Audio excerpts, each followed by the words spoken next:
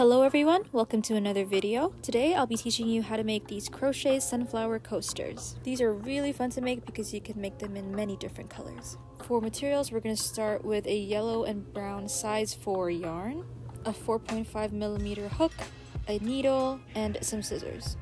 The first step is to make a magic circle with the brown yarn. You just hold the yarn like so, cross your left hand. Now use your right hand to take the yarn from your left, pull it through that loop. Use your left hand to open that loop even more, like so. Take your hook, pull it through the smaller hoop, and then you're going to make a chain 1. After that, you're going to flip your loop horizontally like this, and there you have your magic circle. Now for the first row, we're going to make 6 single crochets inside this magic circle. And to do a single crochet, you just yarn over. You have 2 loops, and then you yarn over again, and then you pull through both of the loops. So you're going to make 6 of these before you tighten the magic circle.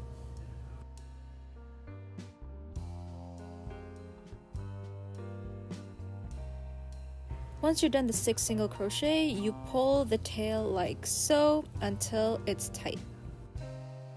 To close this row, you're going to look for the first single crochet that you made, the first stitch, which is right over here. Like so, and then you're going to make a slip stitch where you yarn over, pull through that stitch, and then pull through the loop that was on your hook. And then you're going to chain 1. For the next row, you're going to put 2 single crochets in every single stitch. When you do 2 single crochets in one stitch, that's called an increase, and I will be repeating that term for the rest of the tutorial.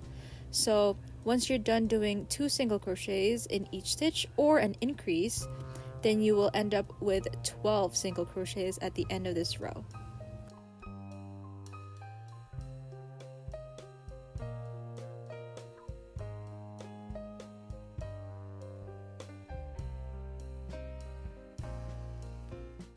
Once you're done the 12, we're going to do the exact same thing that we did to close the row, which is to look for the first stitch, insert your hook, and you're going to do a slip stitch like so, and then a chain 1.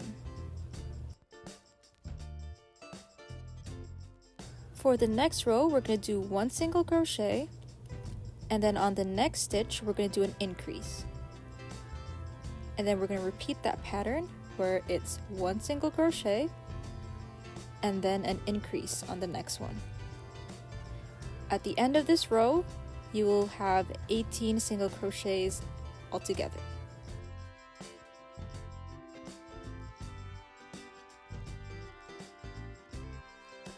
So once again, when you're done the row, you're going to close it off by doing a slip stitch and then a chain 1. Now we're on row 4, and we're going to do 2 single crochets and then an increase. And we're going to repeat that pattern, which is 2 single crochets again and then an increase. At the end of this row, you should have 24 stitches.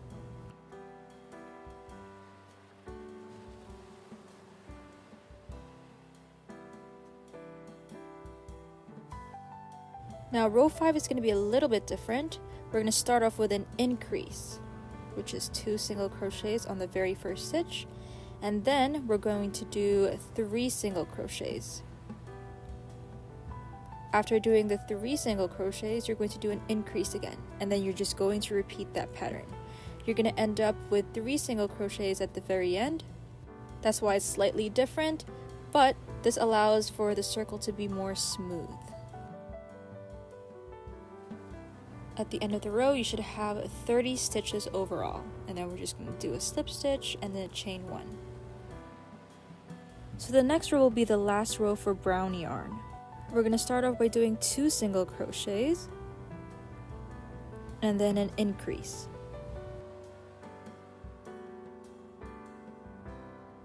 Next, we're going to do 4 single crochets and then an increase. And then we're going to repeat the 4 single crochets and increase until you get to the end of the row. At the very end, you'll end up with 2 single crochets instead of 4, and you're supposed to have 36 stitches overall. So as you can see, there are no sharp edges on this circle. It's pretty smooth and round, and that's because of the changes that we did throughout the rows.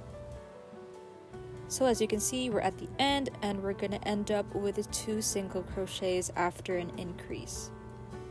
And then, like always, we're just going to do a slip stitch and then a chain 1, and then you're going to be cutting that yarn. Now we're moving on to our petals, which is the yellow yarn.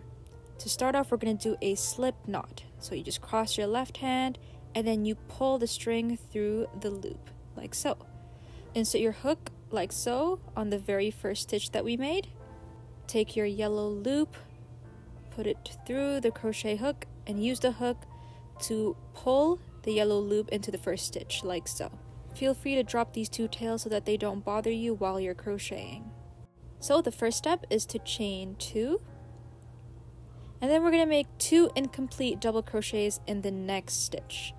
And how you do that is you yarn over, you insert your hook into the next stitch like so, and then you're going to yarn over again, and now you have 3 loops on your hook. Yarn over and pull through 2 of them. That's your first incomplete double crochet. And then you're going to do the exact same thing where you yarn over, insert, yarn over again. Now you have 4, and then you're going to insert through just 2 of them. And now you have 3 on your hook. Once you have 3, you just yarn over and pull through all 3. And then you're going to chain 3.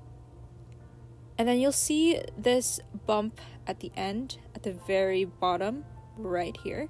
And then you're just going to do a slip stitch there, like so. And then you're going to chain 2. And then look for the next stitch, and you're going to do a slip stitch there. And that is how you make your very first petal. We're just going to be repeating this pattern throughout the circle. So once again, you do a chain 2, do 2 incomplete double crochets, so yarn over, insert on the next stitch, yarn over again, and then yarn over, pull through 2 of the loops, yarn over, insert, and then yarn over again, pull through 2, now you have 3, you're gonna yarn over, pull through all 3, and then you're gonna chain 3, look for the bump at the very bottom, and then do a slip stitch, chain 2, and then slip stitch onto the next stitch. Now this sunflower should have 18 petals, but we'll meet back after you make 17, and then we'll do the last one together. So this is how it should look like. I have 2 stitches left to do for the last petal.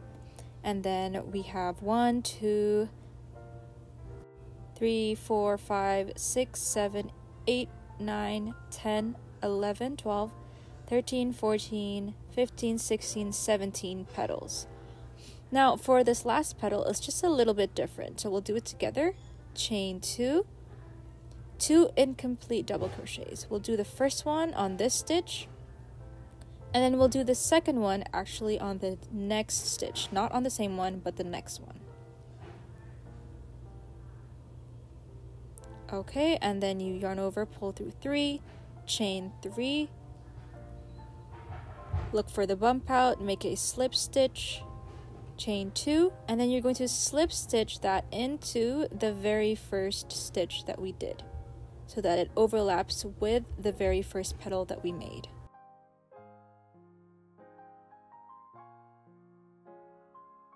Now we're just going to chain 1, and then we'll cut the yarn.